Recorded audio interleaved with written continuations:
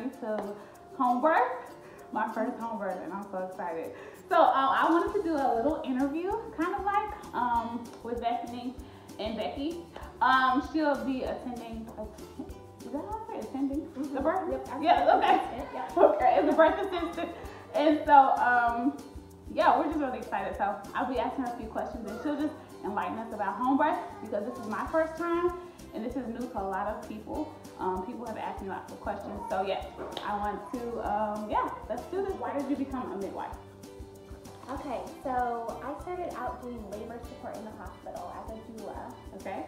So I did that for a couple of years, and I just realized I wasn't really able to provide all the care I wanted to and really give them the experience that they wanted. So I attended my first home birth as a doula, and I was just hooked on it that way. So I started midwifery school shortly after that. Oh, cool. That's very cool. Okay, here it comes. Okay, so William has joined us. Say hi. Good job. Okay, so why did you choose home birth? Oh, that was your first experience, kind of like right. Okay. So I found I could offer more individualized care and just let women birth the way they wanted if they do it at home. So without as many protocols and procedures like from hospitals. Yeah.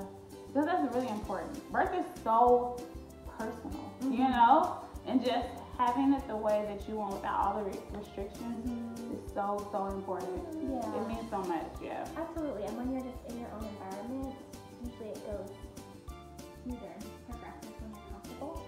Yeah. Less pressure. You don't have to leave. Yeah. Right. I remember when I went to the birth center, I would even want to do certain things, and they wouldn't necessarily listen.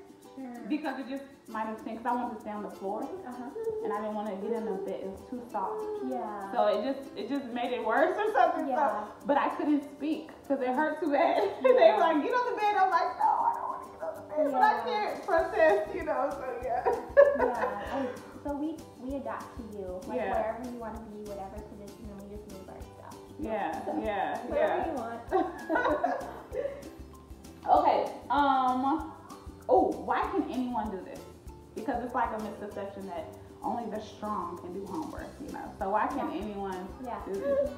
Absolutely. Well, honestly, as long as you're low risk and don't have any like pre-existing conditions or you're not on any medications, that means you're low risk, and you really can, with a midwife, have the birth you want. So we really support you to get ready for the labor and natural birth. So we want you to know what's going on. We want you to know comfort techniques and coping techniques, how to really get through it, and then we're there with you. Yeah. So if you're freaking out in transition, which every woman does at the end of labor, we can support you and say, it's almost over.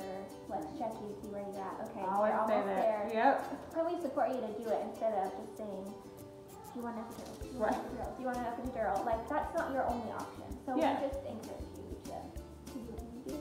Yeah. And I think, when I've progressed and I'm at the point where I'm like, this is not possible. Just get the baby out of me anyway, you know?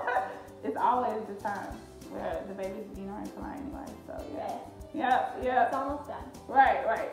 Okay, so this is one thing my mom even said, or was concerned about, was that if something was to happen at home, is it safe for us to be able to get to the hospital in time? Yeah, that's a great question. So most common emergencies, we bring the equipment we need to take care of that at home. So if you were to bleed too much after the birth, we have the medications we need to take care of that. We carry oxygen with us. If the baby needs to be resuscitated, we bring all of that with us too. So most things that happen, like maybe 5% of the time, we bring all that stuff with us. And then the less common emergencies, we call ahead. We can go out that ambulance if we need to and get to the hospital pretty quickly. Yeah, the nearest one. Yeah. You can add anything you want. Yeah. And it is, you do have to weigh how common is it for those emergencies to happen, and how common is it to have risks from an epidural or a C-section or things like that. So you're weighing the risks of at-hospital birth with the risk of hospital birth, which most people don't think about, but there are risks once you commit to those procedures, and it ends up being some studies show that low-risk women have better outcomes when they birth outside the hospital because they're not using those interventions. And midwives, we help you not tear, we help you progress because you're moving in all these different positions. So you're more likely to have a spontaneous vaginal birth outside the hospital with midwives than in the hospital. So you just have to take it. I think that's because midwives are supporting, birth is a normal physiologic process, not a pathological process. Whereas you go to the hospital when you're sick, the birth is normal and your bodies are made to do it. And so outside the hospital, you're just supporting the woman and doing her own thing and letting her body do what it was made to do. And you're going to have less complications and less energy. You don't have to stay in the bed. We can do IVs if we need to, but you don't have to have one unless you need one. So you're not hooked up to all these things. And we also do the intermittent monitoring of the baby where you can be in any position you want. So you don't have those straps around your belly and you're not stuck in bed. So and bladder birth is an option. So and I've done it in the hospital and outside. So I know that I remember feeling comfortable by having those things on me, whereas I was more, calm and more comfortable, I guess, when I'm not having something just touching me. Even that something touching me heightens the pain. So definitely true. So you kind of talked about the benefits. I was gonna ask about the benefits, but you know what I want to talk about, and I don't have my list, is the placenta. Eating on my placenta. I talked about this. I just had my baby shower on Saturday, and I told my guests that this time I was gonna actually eat it, like freeze it, and then put it in my smoothie. So they're like, what? You're an animal.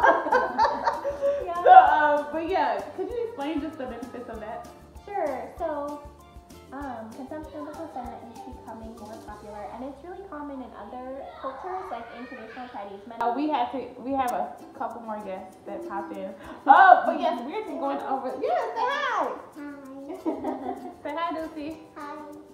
Okay, sit. Okay, so yes, we're going over just like the benefits of eating your placenta. So studies show it's high in iron, lots of vitamins and minerals, and it also still has some hormones in it, like progesterone.